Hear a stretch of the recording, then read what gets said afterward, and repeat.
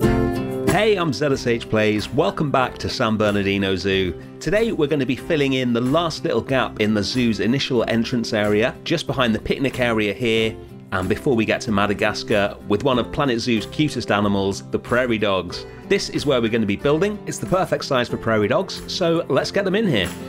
This little spot has been here since we built the desert house. It's got the research centre behind it as well, and I've struggled to think of what to put in here.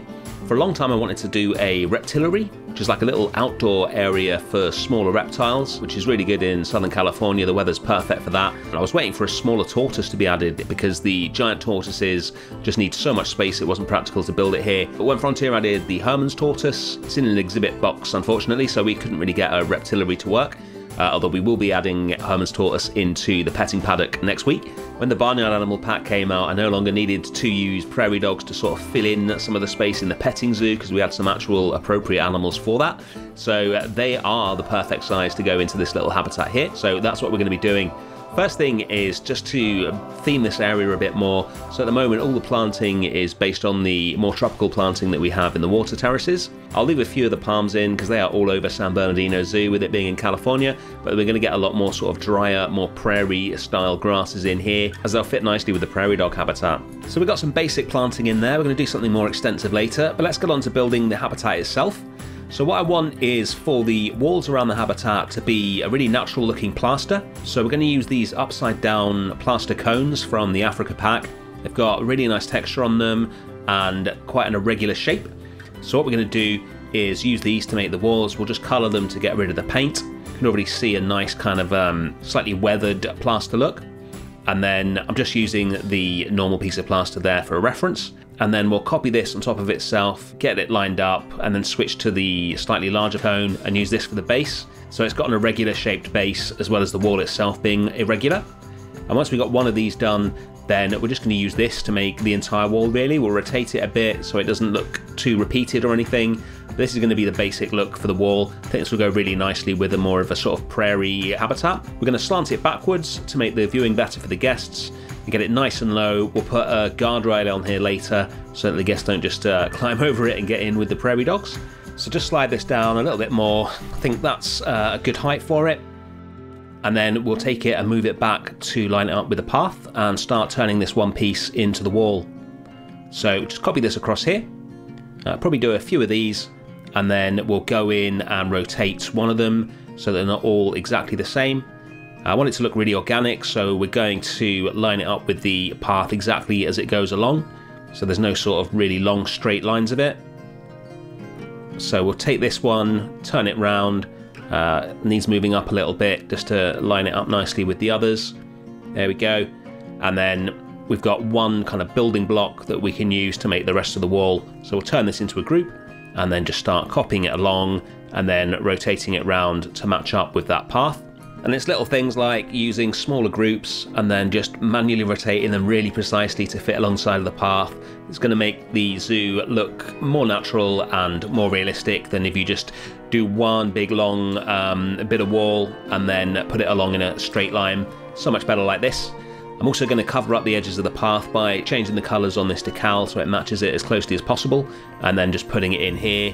And that'll really make the path and the wall meld into one kind of thing, like you can see like this. Last thing you want in the zoo is any patches of green grass showing between habitats and things like that. I remember when I first started playing Planet Zoo, that used to drive me absolutely mad. I couldn't understand why we didn't just have like a tarmac brush that we could cover the whole map with, which to be honest I still think would be pretty useful. But I just couldn't work out how to make things look good until I realised that you just needed to make sure habitats and paths were always either touching or had something covering them up between them to stop the terrain just showing through. And as you can see, we're pretty much done with the wall now, just taking it in a pretty loose shape around the area that we've got available to us, avoiding straight lines wherever we can. I looked at a few prairie dog habitats to get inspo for this one, mainly in Fort Worth Zoo, Monde Sauvage in France, San Diego Zoo, and Southwick Zoo, which I think is in the US.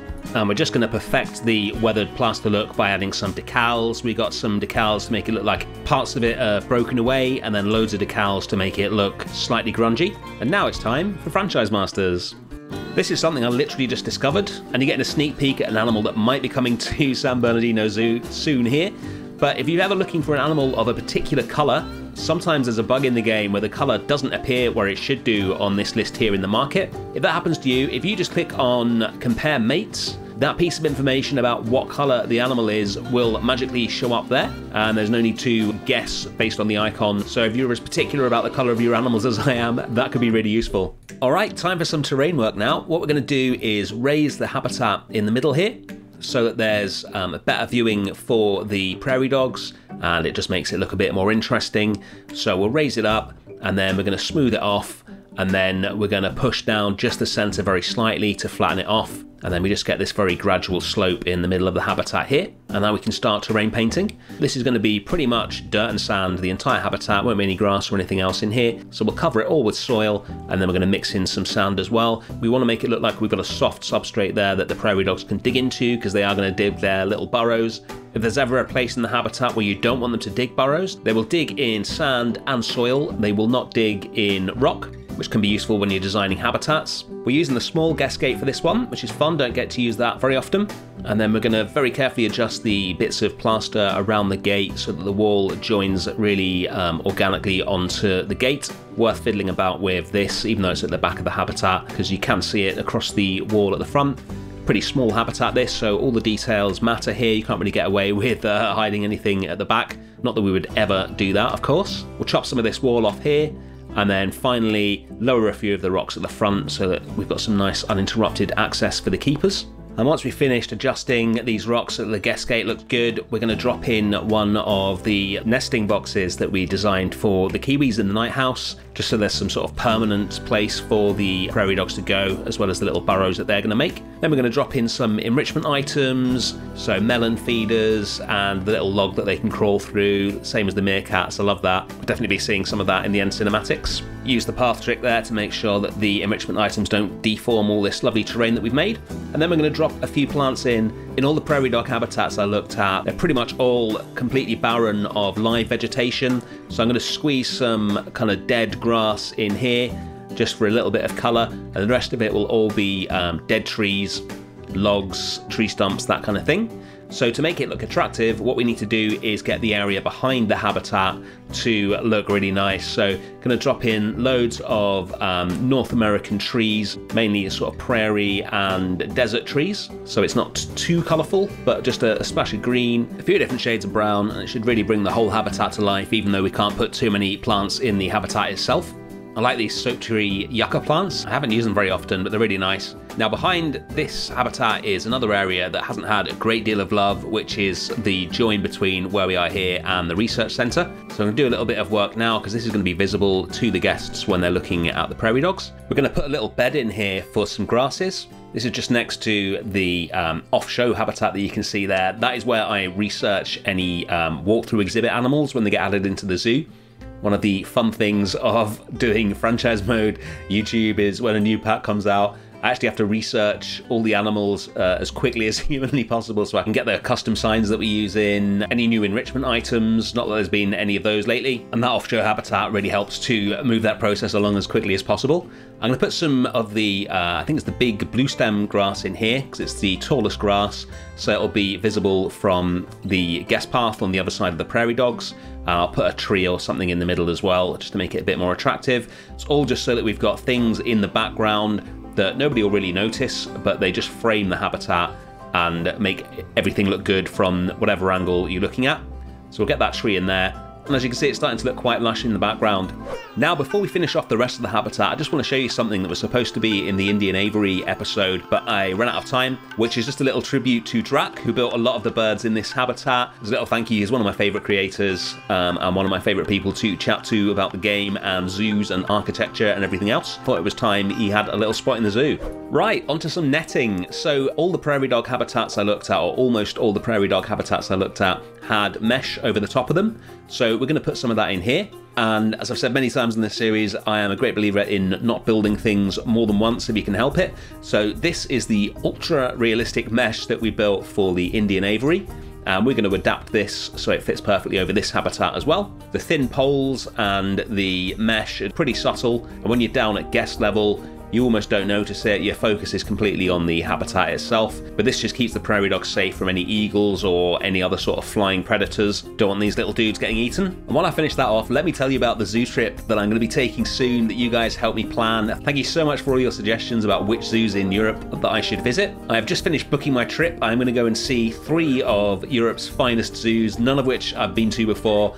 I cannot wait to go and see them. I'm going to be starting the trip at one of your most recommended zoos. I think it was 3rd in the final tally, which is a zoo I've wanted to visit ever since I was a little kid, and I discovered that it was the oldest zoo in the world, the Tiergarten Schönbrunn in Austria. And I'm going to be finishing at your guys' most recommended zoo, Zoo Leipzig in Germany. And conveniently situated exactly halfway between those 2 zoos is Prague Zoo, which I am really excited about. This was another one of your top 10 zoos. I knew pretty much nothing about it. Having originally selected it purely based on geography, I've since had numerous people tell me it is the greatest zoo they've ever been to, so I cannot wait to see that one as well. I will of course be documenting the trip, and we'll be having some new zoo tour videos up on the channel. I'll show you all the most inspiring things that I see while I'm at that zoo. It's still a few weeks till I leave, but I'm really looking forward to it, and thanks again for all your suggestions. Right, we've got the planting done. What we need to do now is put in the railings that I spoke about at the beginning. So we're going to use this fence from, I think it's from the Australia pack, and just use the top of it. Really simple curved metal piece, and then once we've sunk it in here, we're going to bring it along and then line it up with the wall, and then just move it back a little bit so we get this kind of circular join between each piece, which makes it look really cohesive, like it's one long fence rather than just loads of smaller fences stuck together. Takes a bit of lining up, but once it's done, I'm really happy with how that looks. It's only a small habitat this, but it is an important one because this is a bit of a milestone. With this habitat in, the western part of the main path that goes across the zoo is now complete.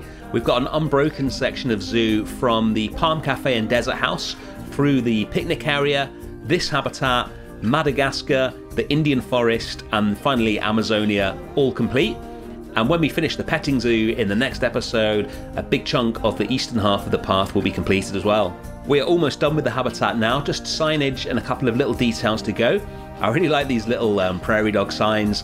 We've only got one of them, so what I'm going to do is spin them round, put them at different heights, and make it look like we've got a little family of prairie dogs here. They're slightly angry looking faces. And then we're going to build a little set of plinths for them to stand on, just using the wall pieces again. So we'll just position these exactly under each one of these models, so we get an effect like it's a set of rocks that they are standing on. One of the things that prairie dogs like to do, similar to meerkats, is if there's any slightly higher ground around, they like to stand on it and keep a watch out. There's not a lot of high ground on the American plains, but rocks, bushes, things like that, little mound of earth, anything they can find to get themselves a bit higher, they like to do some kind of sentry duty on there. We'll use the smallest TV sign to get an animal sign in here, and we'll have to hide one of the big habitat signs in the wall so that the guests still get educated. And then finally, we're just going to drop some dead leaves on the mesh. There's quite a few trees around here, so reasonable to expect there'll be some up here. Probably not as many as this, considering where we are in the world, but I really like the look of it, so it's going to stay. Things like this that add another layer to the habitat and another dimension are always cool, always worth doing as far as I'm concerned. And with that, the prairie dog habitat is complete. Let's check it out. I love this shot. Having this much zoo in the frame with nothing unfinished makes me very happy. Got another shot of it here, looking at it through the picnic area. But let's check out the prairie dogs. Here they are. So cute, with his angry wooden friends looking on in the background. I love the burrowing. I think it's one of the best things Frontier have added to the game, with the meerkats as well. It looks so good. He's going to go through a little tunnel here as well, and then out the other side. It's kind of tough doing a habitat that is as brown as this. It's just soil, dead trees, brown plaster, but I'm very pleased with the final result. I think there's enough in here to make it look interesting, and I just wanted to make it as realistic as possible. And a big pile of soil with some low walls around it seems to be the way that zoos display prairie dogs. Let's take a look at the whole habitat now, do a bit of a fly through. This little guy's going crazy in the middle around that tree. You can see the dead leaves at the top as well. Very happy with how this little build has turned out, especially as been waiting to get prairie dogs into the zoo for so many months now. Let's take a look at where we started today in our little blank space. And this is where we are now. Everything completed. Next week we'll be finishing the petting paddock that we started last week. We're going to be building for alpacas, Herman's tortoise, and maybe some others as well. Just time to fly over to the Explorers Club monolith. Thank you all so much for watching. Thank you to everyone who has joined the Explorers Club, and I'll see you again next week for some more Planet Zoo. Bye.